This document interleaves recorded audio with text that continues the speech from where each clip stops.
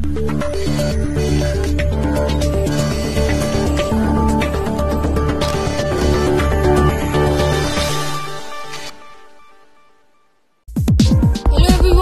to News 47 SUPERFAST20.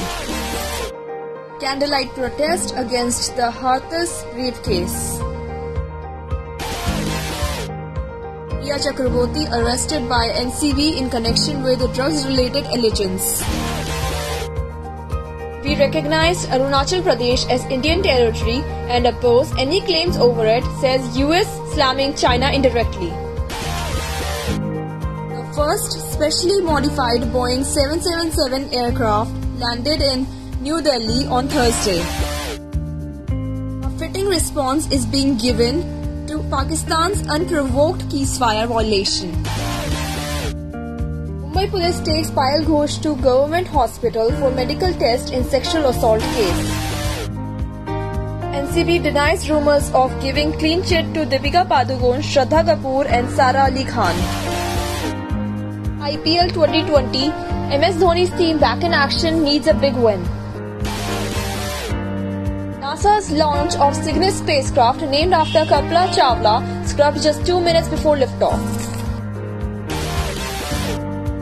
50,000 sharks may face slaughter for preparation of COVID-19 vaccine. Donald Trump and First Lady Melania Trump tested positive for COVID-19. A 14-year-old found murdered in Bhadoi district, Uttar Pradesh on Thursday. Gloves are off with China's highly regressive reference to 1959 LAC that was rejected by Nehru. Government collection of GST climbed to 95,480 crore rupees in September. FP offers its closed quarters caravans for Indian Army. Einstein's general theory of relativity has withstood over 100 years of scrutiny and testing. Astronomers have found at least 6 galaxies around supermassive black hole in the form of spiderweb of gas extending to more than 300 times the Milky Way. NIN survey shows COVID-19 infection in Telangana has slowed down.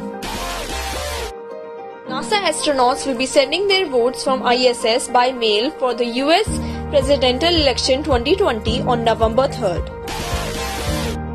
Congress leader Priyanka Gandhi seeks UP Chief Minister Yogi Adityanath's resignation.